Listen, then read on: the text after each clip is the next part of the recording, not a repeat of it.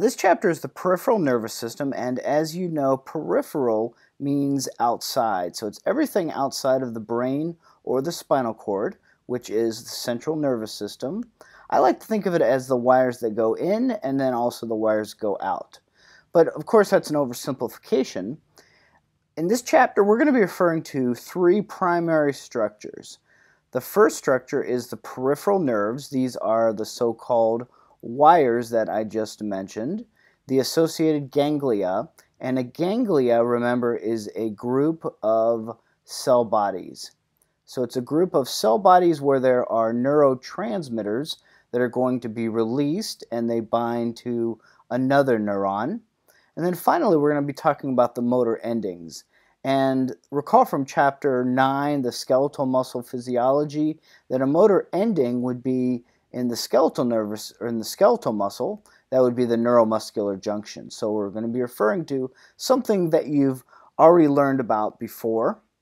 So the job of the peripheral nervous system is to provide links to and from the external environment. So very, very important.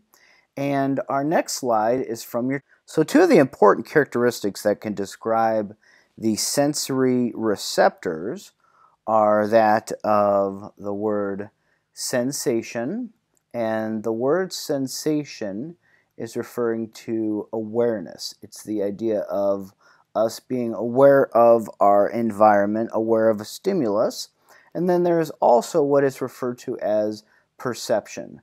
And as you know, obviously everybody's perception is different, and the perception is based on interpretation. So it's the interpretation of the sensory information that is sent to the brain. And we'll be talking about some of these individual receptors coming up in the next slide. So we want to look at the red over here, the red area, which is the motor or the efferent division. So you need to know that motor means the same as the efferent with an E, and again, sensory means afferent with an A. And the motor division includes the voluntary nervous system, which is what controls skeletal muscles, and that is the somatic nervous system. And then there's also an autonomic component, the automatic portion of the peripheral nervous system that we can't control. So there's two divisions of it. There's the sympathetic division, and you may have heard of this before, possibly in a psychology class, but sympathetic means fight or flight. And we'll be talking a lot more in detail about this in chapter 14. And the parasympathetic division is just going to be the opposite. And so the really cool thing about the autonomic nervous system is that both of these divisions are going to be working simultaneously on an organ. The parasympathetic nervous system is the rest and digest nervous system. So let's go ahead and look at the different types of receptors that you have that are listed in your book.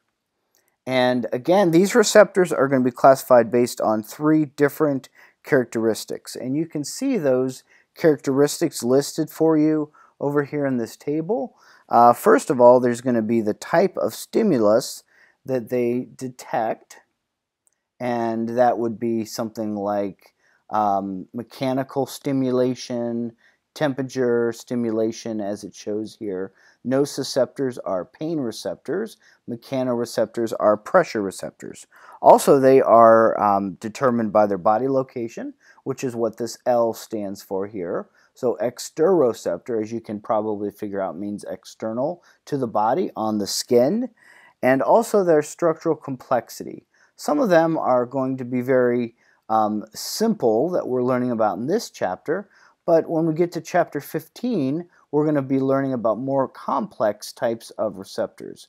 And these complex receptors are, of course, the special senses.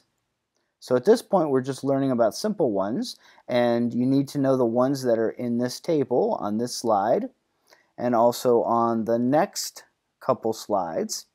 And you've probably seen these before. They look fairly familiar to you. The first one is a naked dendrite, meaning that it does not have any sort of tissue surrounding it. You can see the dendrite is located right here in the area that I circled. There are also tactile or Merkel discs, which you may remember are in the basal layer of the epidermis. Remember, that was the deepest layer. There's also hair follicle receptors, which are nerve receptors that are located around the hair follicle itself, and they respond to mechanical receptors. So, for example, when you're pulling at somebody else's hair, that's going to activate the mechanoreceptors that are at the base of the hair follicle.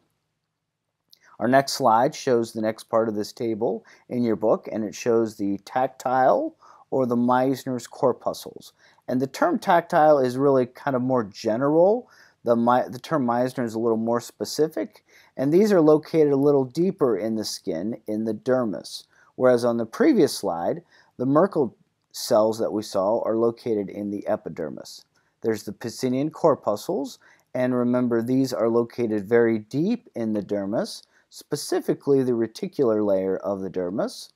And then finally, we have what are called bulbous corpuscles or Ruffini endings, and you can see where they're located, and they're also in the joint capsules. So this next slide here is showing you two different types of receptors, which are referred to as proprioceptors, and proprioceptors are going to be sensing information about muscle stretch, muscle length, also tendon stretch and tendon length, and joint capsules as well. So they are constantly sending information to a part of the brain called the cerebellum, which you remember from last chapter from the central nervous system, is constantly receiving information from the body and making decisions about what the best next muscle movement is going to be.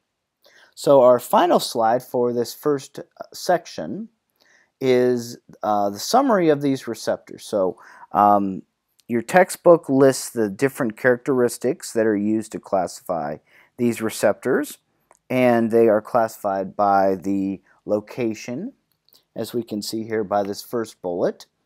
The three options for location are either near or at the body surface, external to the body, deep within the body, so they could be visceral receptors. They could be receptors that are lining a blood vessel, for example, but they're inside the body.